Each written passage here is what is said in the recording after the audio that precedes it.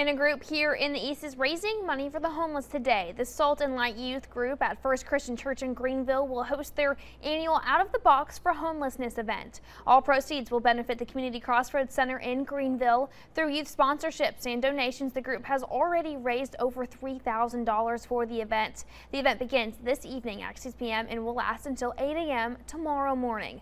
Testimonials and guest speakers from Community Crossroads will be in attendance.